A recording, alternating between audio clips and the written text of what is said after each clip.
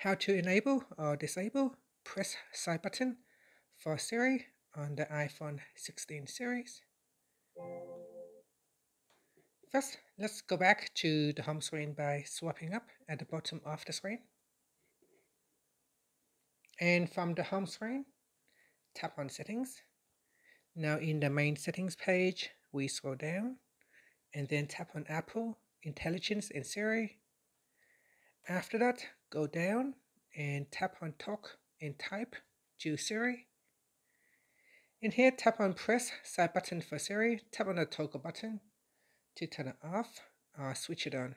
Here, when we turn it on, you can press and hold the side button to talk to Siri. So here, if we press and hold on the side button, "Hi Siri, how are you?"